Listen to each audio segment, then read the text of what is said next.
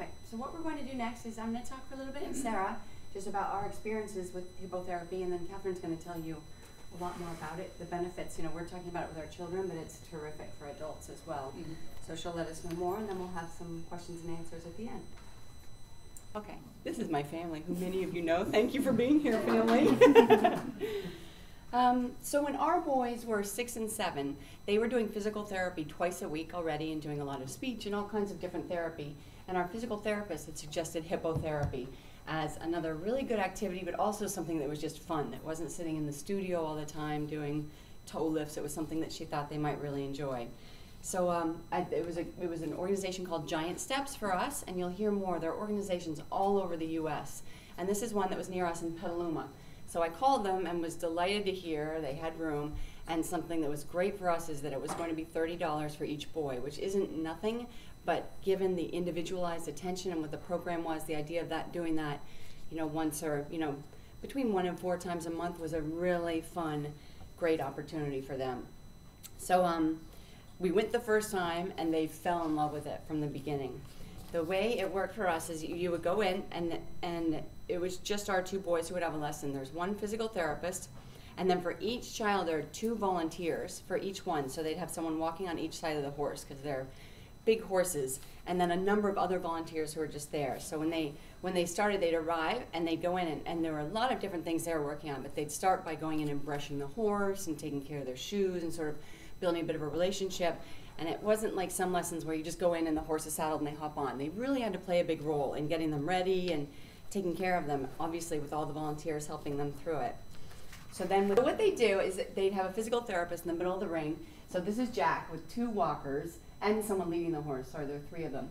And the physical therapist would sort of call out exercises first, and first they would just walk around, and there are a number of things they're working on. They had to use their sort of loud, clear voices to talk to the kids, and for our guys with speech issues, that was a big thing. It gave them sort of a lot of self-esteem and confidence. They had to push their heels down in the stirrups, which is really helpful, because that's something that we need a lot, is a lot of stretching and a lot of core strengthening, sitting up straight. And then as they went around the ring, the physical therapist would have different exercises. Like they'd have to reach all the way out to touch the horse's head, and then reach back, and they'd have to hold their hands up for a while they're riding. So again, it's all the core strengthening of holding on to the horse and staying up straight. And then they did all kinds of little obstacles that they would go in and out of, and they'd have to talk to the horse and steer it. And then my guy's favorite was the basketball. They'd set up a basketball hoop so the boys would, you know, take a ball and throw it through, and the volunteers would help them. So it was a ton of great exercises, but really fun for them. And these volunteers, as you can imagine, were just amazing with them. They felt like total superstars. So again, the communication and confidence, core strengthening. I think the best part was that they just felt really special, and it was something different that they had, that they could, you know, they could talk about it at school when all their kids are coming, you know, the other kids are coming back from different things on the weekend. This was something amazing to show them pictures, and it gave us an opportunity to talk a little bit about myotonic dystrophy, and this was a silver lining. So, you know, it's talking about how this is something special that they could do. Sorry, it's because my family's here. We did it. We just did it for a couple of years. We did it I know, I can't even look at them. We did it every week for, you know, close to a year, and then we started doing a little bit less, and we didn't stop for any reason except it was a little over an hour to get there, and as the boys got older, they had more homework at school, and they had other activities going on at school, and they also got tired. So, you know, during the day, it got tough to get homework done, and the weekends, we kind of like to just have a little time with the family. So it's something I would love to think we'd come back to. And again, it's just, there's so many things that kids and all of us have to do, and this was just a huge bonus and something really fun to do. So I'm really excited to share our experience with hippotherapy. Zoe started when she was about, I think 3. She's 6.5, so she's been doing it. She was the youngest one in her group.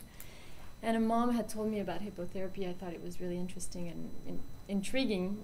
First of all, hippo, I thought it was on a hippopotamus. I thought it was really good for hip flexors, but then I heard what it really was. And we were on a waiting list for 2 years. So it was really long. And hippotherapy, just like Jack and Ben, for Zoe, it was really great for self-esteem, loud, clear voice. You're commanding your horse. The same way we had 2 horse walkers, that you see here, and then there's somebody behind leading the horse.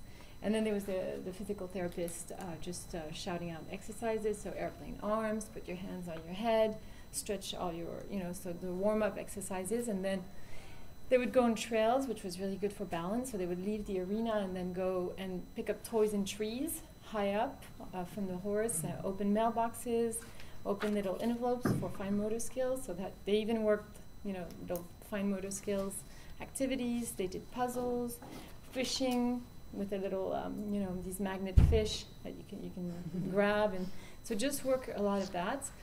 They even, for speech therapy, it was interesting because, she has problems with the B's, the M's, and the P's, all the bilabial sounds. So they would ask me, what would you like us to work on?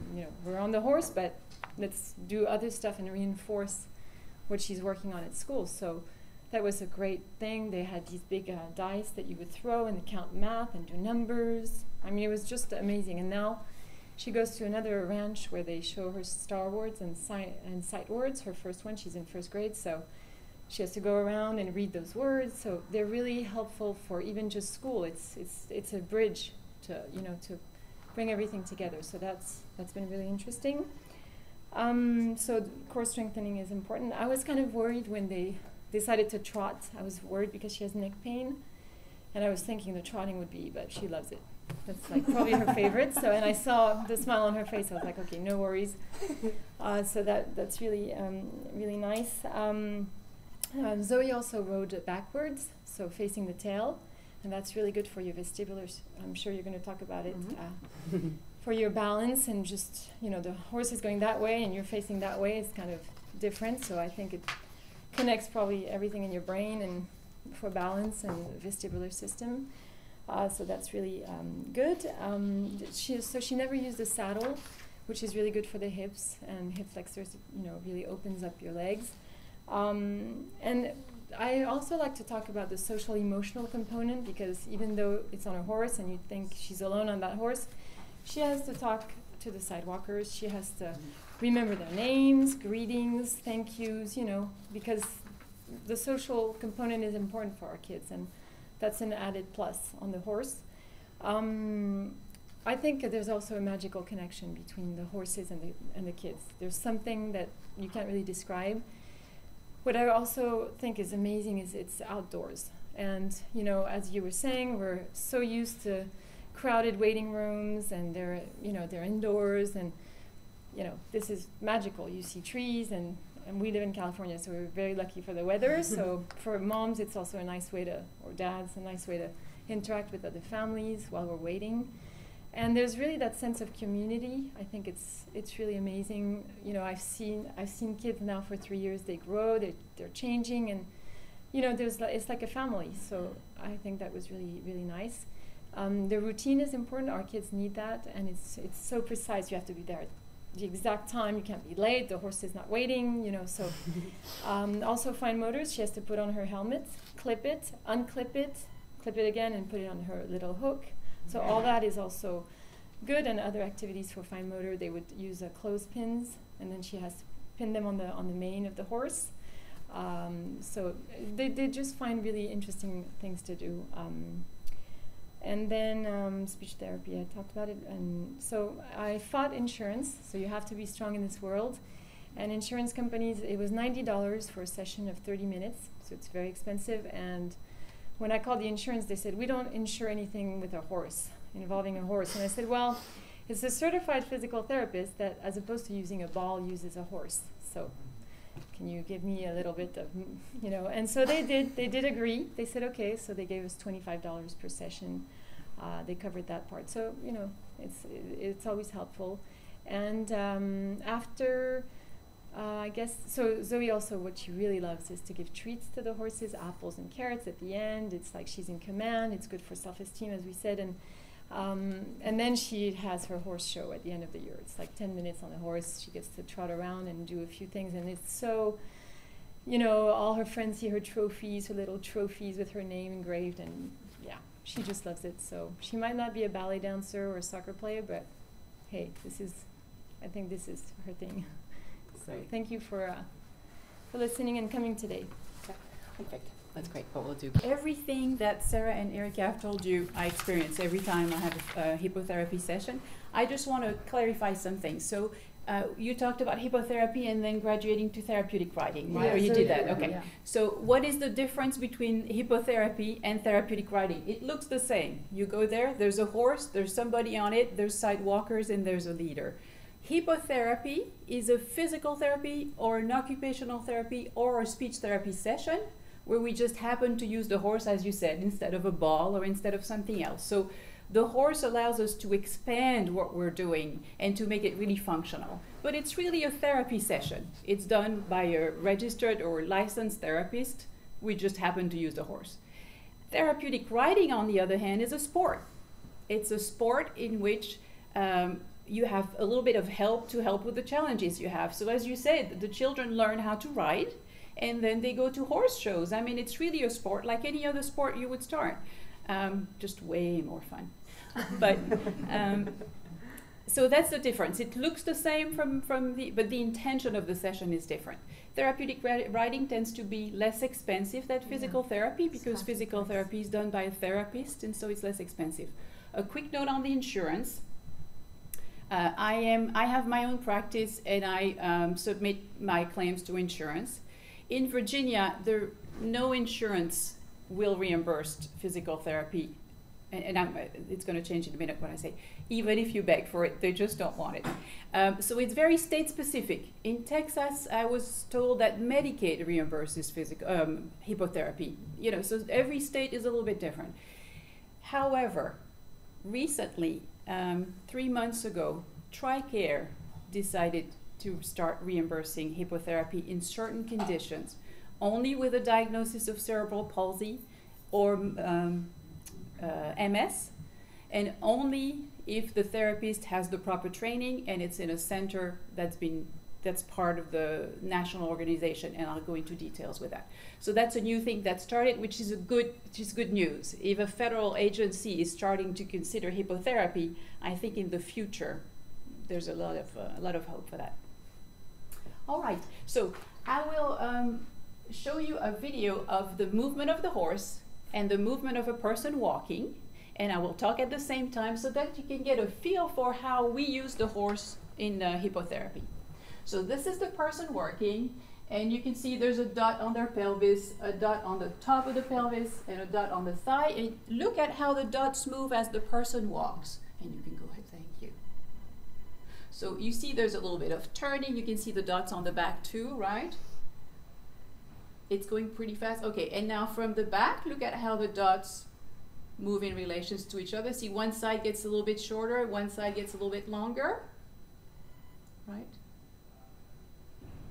And so as physical therapists, we are always very focused or obsessed with the pelvis, because the pelvis is really the base on which you stand or on which you sit. And so with the horse, you have an in to the pelvis. The horse's back touches the pelvis. So if you can modify the horse's movement, you can pretty much get everything to happen on top of that. And you were talking about how it helps speech. You all know that speech has you need to be able to conceive what you want to say. There's a muscle component in speech, but the breath is also a big component in speech, right? And if your posture is not correct, it's hard to get a deep breath and to get enough power to speak. So if with the horse you're able to modify what the pelvis does to improve the posture, then speech will improve. And there's also the part of, if you say go and you can get a 1,000-pound animal to move and do what you want, you discover the power of speech. A lot of the kids who never spoke start speaking with me, and I'm not a speech therapist, because they learn very quickly. You just ask the horse to stop, and they want the horse to go so badly that they will say whatever to get the horse going. And they get instant reward. So now you see the person next to the horse, and just notice how their legs move the same way. If you just take two of the horse's legs, do you feel how it's the same length in the same way? It's very similar, right? It's not exactly the same, but it's very close, right? And look at the step length. That horse, look at the handler, definitely has the same step length as the horse. So this is something that we can really use. So now let's see how the movement of the horse is transmitted to the rider. And look at the amount of movement you get. The horse is just walking. We're not talking canter here, right? It is just a simple walk. During a half-hour session, the horse steps about 3,000 times. So imagine if you went to a therapy session where the therapist got your pelvis in their hands and moved it 3,000 times in a half hour. It would be very intensive, right? And what's very interesting about the horse too is that no two steps of the horse are exactly the same, right? So there's a lot of variations in it. So the rider gets a lot of input, but it's not repetitive input. It's repetitive but varied at the same time. Now, so this is just the basing going straight, and you see already just a straight walk. There's a lot to do. For some of the children I work with who have huge challenges, sometimes for the first 3 months we just do a straight walk. That's all they can deal with, and they already get a lot from that. Now, with myotonic dystrophy, the issue of fatigue and energy conservation comes in, right?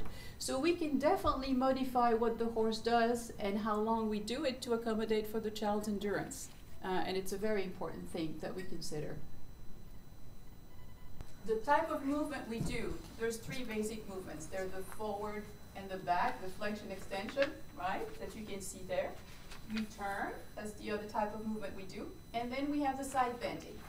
Every movement we do is a combination of those 3 in one way or the other. So on the horse, look at the forward and back movement here. Do you see how much the pelvis is moving forward and back? So in a plain straight walk with that particular horse, you get a lot of forward and back movement. Now different horses have different movements the same way we have different movements. So I have 4 horses. One of them gives a lot of lateral movement. One of them gives a lot of forward and back. And that's more of the anterior posterior, which is forward and back movement. But I can also modify the position of the rider or the position of the horse to create the movement I want anywhere.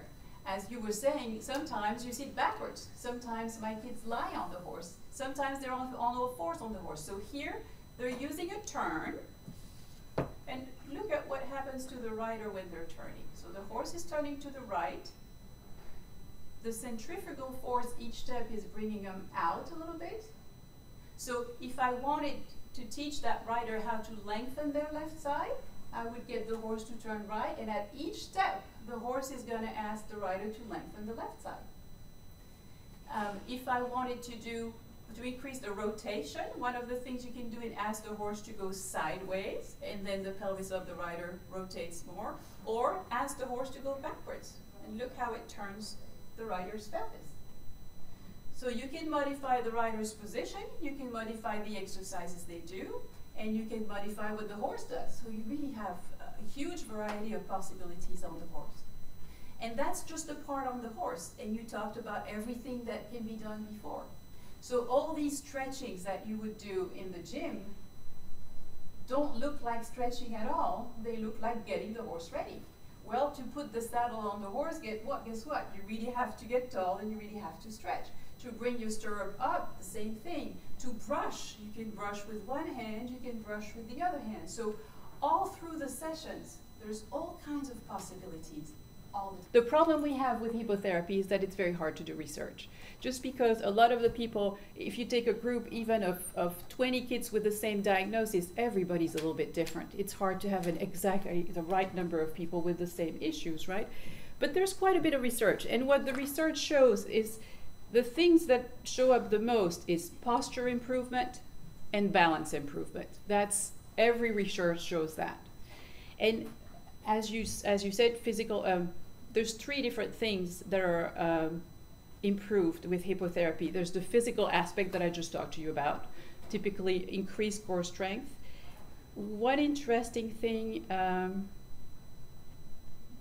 it tends to decrease the energy expenditure. So the kids when they have tested the energy used for kids to walk, and then they do hippotherapy sessions and then they retest, the kids use less energy to walk after hippotherapy session, which is an important part, very important. increased vital lung capacity has been found too. So the breathing increases. I don't know if it's due to the posture that improved it. It didn't say that, but that was one of the things that hippotherapy is good for. One study that was interesting is that now they're trying to make simulators so that you can do the movement of the horse in a room, which is so sad. But so they show that the physical component are almost the same if you have a simulator or if you're outside. The actual movement part is the same. But what is different is that when you are on a horse, you have less fatigue, and people reported improvement in quality of life, which they did not report when they were on the simulator inside. So I like that one very much. There's several studies that shows that there's a change in just one session of hippotherapy. There's studies that shows that there's long-term change. One of the issues is that a lot of the studies are on cerebral palsy and multiple sclerosis, so that's why the insurances now are decided to reimburse it. So we do need more research in a bigger variety. So we have the physical component, we have the social emotional component that's very important too. The horse gives the kids a non-verbal, non-judgmental way of communication. And that is so important. As you said, when you go to so many therapists and so many doctors and you leave with a list of what your child cannot do, with a horse, there's no cannot do in that situation. We make sure the environment is such that learning becomes irresistible. We don't teach anything, we just make learning irresistible. And the volunteers are part of it. Those volunteers are just incredible. Fantastic.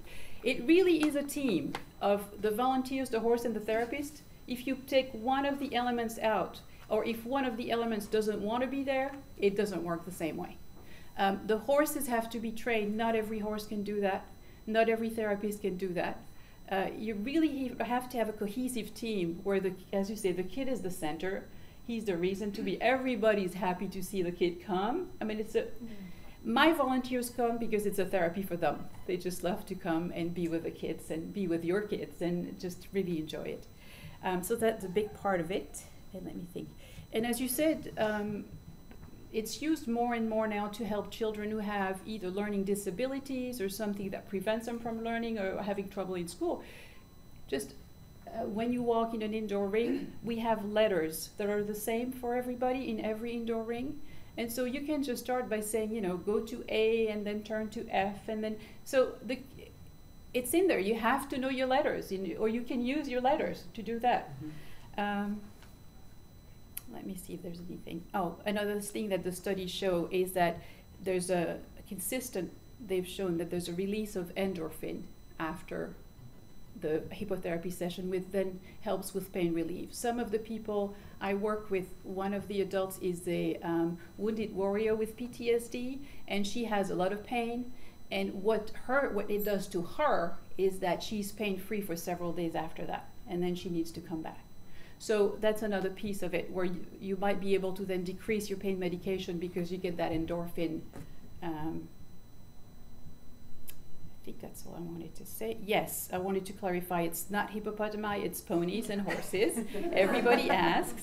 And the trot, oh yeah, and just one more thing about the safety of it all. So you're right, it's scary to see your child on a horse and they decide to trot. It's very scary. The reason why we have 2 sight walkers and a leader is for maximum safety. And we have emergency protocols that we rehearse. First, do no harm is really the big deal. So one of the things you can look for, if you look for a center for your children, there is a national organization that's called PATH International, P-A-T-H. It's a professional association of therapeutic horsemanship. They have national standards of safety for their centers. So if you go to a center that is PATH International certified, you know that the people are trained, the volunteers are trained. My volunteers are trained for therapeutic riding, and then I do a specific hippotherapy training for them too, because we don't want to take any chances. And for the therapists, the national organization, I think you have it in your notes, is the American Hippotherapy Association. So as you look for centers, just look for that to make sure that you have the safety standards that are important. All right. Thank you. Excellent. Thank you. That's really helpful. At this point, we'd love to take any questions that you might have. Thank you for that. It's so nice to have background. Does anyone have questions? Too good. Covered it all. I have a question about saddles. If you could talk a little bit about saddles. Very good question. Thank you. Because I know I forgot to say some things, but I hate to just keep on talking. Yes. So you've seen some pictures. I think some pictures. Your children had saddles and some Our guys not. did. You said you didn't. Well, now with therapeutic riding, at another ranch she's on a saddle, but at Xenophon she's not on a saddle, so she does both. All right. And so they both have pluses and minuses. We use them in certain time, and I never judge anything. Everything is good sometimes or bad sometimes. But I use mainly bareback pads, which are just a pad that you put on a horse that doesn't have any stirrups. So the child has to work with their balance on that. That really challenges your balance, but it also allows you to do all kinds of positions. So sitting and facing the front of the horse is one. Sitting facing the back of the horse, the kids think it's so silly to go backwards, and then you have the tail, and then of course the horse do all kinds of things, and we could always laugh about that. Then we also have the sideways sitting, when both legs are on the same side and the kids are sitting sideways, which is quite challenging too. Which is great when you have somebody who has who uses the right side and the left side differently. That really challenges the left to right movement and the forward and back, so it's very great. But then sometimes a saddle is what you want. So if you're thinking, I forgot to tell you talked about the age. You can do physical therapy from the age of 2, hippotherapy from the age of 2, and you can only start therapeutic riding when you're 5. So a lot of the little ones I have are below the age of 5 and are hoping to later use that as a sport, do therapeutic riding when they're 5. So I have one right now who started with me when she was 2, and she's going to be 5 in November. She can't wait. And so what we've done for the last season, I've transitioned into therapeutic riding. I'm also a therapeutic riding instructor, so I'm trained to do both. So in the last session, we've done a hybrid between hippotherapy, and we started to introduce the saddle and introduce the stirrups. And in her case, her leg muscles are not strong, very strong, and so when she stands, she tends to stand with her legs very straight. She locks her knee to stand up. So I have used the stirrups then as a way to teach her to stand up without locking her knees. Because if you're in the stirrups and you lock your knees, you find yourself back on your saddle. So you have to find, how do I bring myself over my stirrups while the horse is moving without locking my knee? So the saddle was what she needed. So sometimes saddles are what you want. They also offer a little bit more. They increase your support and your stability, but they decrease the amount of movement you get. So we play with all that. Right. The idea is to support the rider so that they can do what they need to do. So the idea of therapeutic riding, it's riding with the support you need to be able to ride, whatever that means. How much you need. The only concern with the saddle that we all have when we do that is that you always want to make sure that the rider is not attached to the horse in any way, because you need to be able to get off quickly if you need to. So that's always a big challenge. Otherwise, it would be easy to just kind of tie everybody on them or whatever. But you have to do support that you can undo very quickly. Yeah.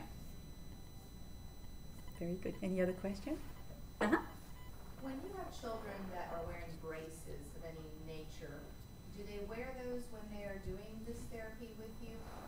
When my daughter goes to regular physical therapy, we have her wear her orthotic and her ankle brace, but she can wear the Sure Step because it's the safest for her. So we're not falling as much. But I'm noticing when she goes to horse therapy and she's sitting on the horse, she's got her little Sure Steps on, her tennis shoes. And she's very upset if they don't fit into a cowgirl boot.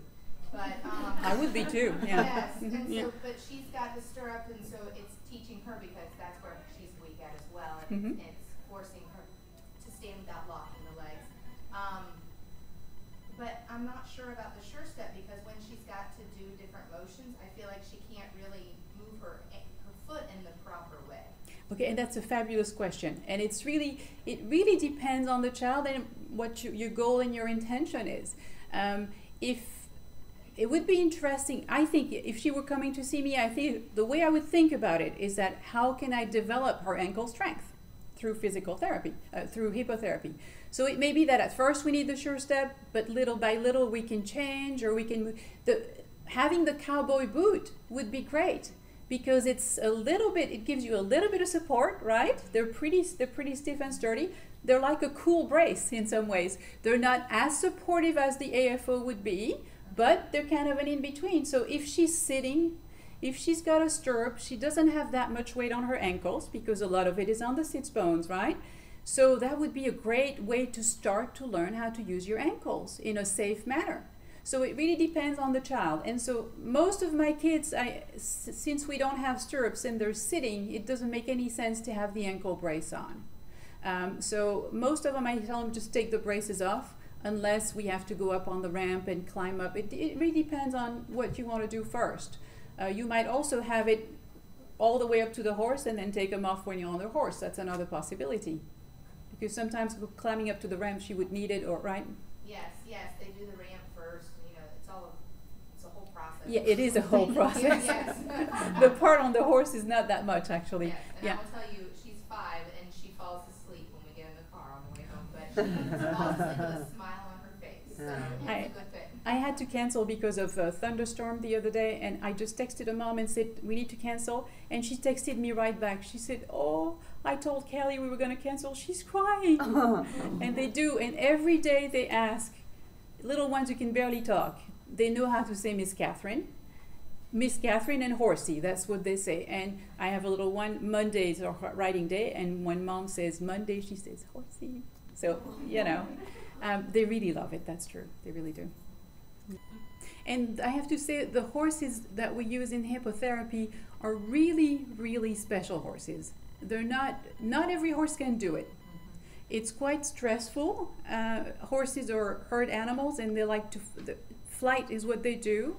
And in this, you've seen, they're surrounded by humans, right? They have nowhere to go. So the horse has to really trust the people he's with, and it's pretty, but once they get into the game, you said magical, it's beyond magical. The pony I've had for 9 years, who's been doing that with me for 9 years, I was reminded on Tuesday, I have a little guy who's very sensitive, very sensory, and so everything has to be just right, otherwise it's really hard for him to deal with it. And for some reason on Tuesday, my pony was going so slow, I just couldn't stand it. He was just doing like one step after the other. And so I asked him to go forward a little bit. And the moment I did, the little guy tensed up. And so I thought, oh, and I just let him go back to where he had been getting clues from his rider, which he does all the time. He gets cues from the riders all the time. And he knew that was the speed he was comfortable with that day. The moment he got back to that speed, the little guy relaxed and started singing again. So horses, I mean, horses they are very aware of movements, of other people's movements, because they're herd animals. When the lion comes, they can't talk to each other. They don't use language when they're stressed. They don't use language when they're herding. So you cannot tell when a horse herds either. But so they're very, very attuned to people's movements. And so you can, once you know how to do that, you can use them as a way to tell you what the kids need. So if the kids cannot talk, the rider cannot talk, I can watch my horse and know whether we need to stop or whether we need to go faster or whether we need to go. They're fantastic for that. So you really have like the horse is a big part of the team. Definitely. I actually have a question, Catherine. Yeah. What Alma was saying is that she's always ridden for a long time, and we talked a lot about children and horses. That's right. But for it's adults. equally beneficial to adults, right? I know at our kids' center there were adults as well, That's but maybe right. you could talk about, hopefully you don't have to do the little clothespins on the tree if you're an adult. But it's equally beneficial for That's right. age, For adults, we definitely don't do the clothespin on the trees. But yes, there is a person I work with. She is 73 years old and just had a stroke last year, and she didn't know how to use her left side anymore. And being on the horse, you don't have the option of only using one side. So just sitting on the horse brings you left and right and left and right at every step. And she's now able to feel her left side. She's able to bring her hands to the middle and all that. And there's the story of a lady who started, I always forget her name, but she started riding when she was in her 70s. And she was an Olympic gold medalist in dressage when she was 78 years old. So it's never too late to do that. And it benefits adults as much as it benefits kids. And of course, it's at a different level. As you said, it's not a game thing. You can learn how to ride as an adult. What people generally find is pain relief, normalizing of the muscle tone. That's always fascinated me. If you have low tone, the tone gets higher. If you have high tone, the tone gets lower. So it normalizes it. And just a sense of well-being. And one of my rider always says, I don't understand. After I've been here, I'm just happy for 3 days. And I feel the same way. That's why I do hippotherapy 2 days a week. It keeps me up until Saturday, Sunday, and then I'm ready to start again. And is there also an added component about the warmth of the horse? Thank you. You know, when you're on a ball, it's plastic, it's cold, and on a horse, it's... That's right. The warmth of the horse is really helpful for the kids too, and I think it's part, and for the riders, it's part of why the muscles relax and everything calms down too. And that's one thing where with the saddle, you don't feel the warmth of the horse. With the bareback pad, you do. So that's one of the things you can do. The other thing I didn't mention, for the vestibular system, what's different with the horse and anything else you do in the gym is that you have a displacement in space, right? When you're on a machine or on a treadmill or you do a lot of movement, but you don't move in space, right? So it's the difference of walking on a treadmill or actual walking. The difference is that you have to move in space, and you get that in the horse. So you get all the movements plus the spatial displacement, which makes a big difference for your vestibular system. You cannot recreate that really in the gym, except maybe for riding a bike. That's the only thing that would be closer to having that. Yeah. Yeah, on the horse also it was amazing. Like Zoe did crunches on the back. Uh-huh. So there's no saddle, of course, and she's on the horse and she's doing crunches for her abs, and I was like, whoa. And then she's riding on the horse like a sack of potato. Uh-huh. So, and then Yep. she has to do this dolphin thing with her head and bring it up, and then they had a little girl at the ranch who had had a stroke, and they had her stand up on the horse. So she's standing on the horse, and the horse is going around, and just the same thing to, for her to reuse that side of her body. But yeah, I mean, you can really use a horse in so many ways. It's amazing. And when I looked at the research, I tried to look at all the people all the subjects in the research, and I only found one who had myotonic dystrophy. And so I want to show you the results of that one.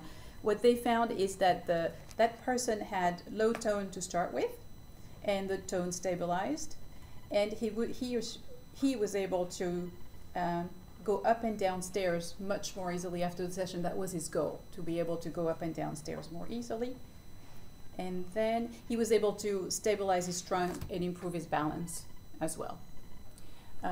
There aren't a lot of studies on myotonic dystrophy, but I found one, so I was very excited about it. I was very excited. There we go. Any other questions? Let Sarah do Right, so, well, we know, thank you first of all for coming. We know 15 minutes is not long enough, and we could be talking about it forever, but we want to let you know that there are different modalities to continue this conversation. You can go on the MDF website.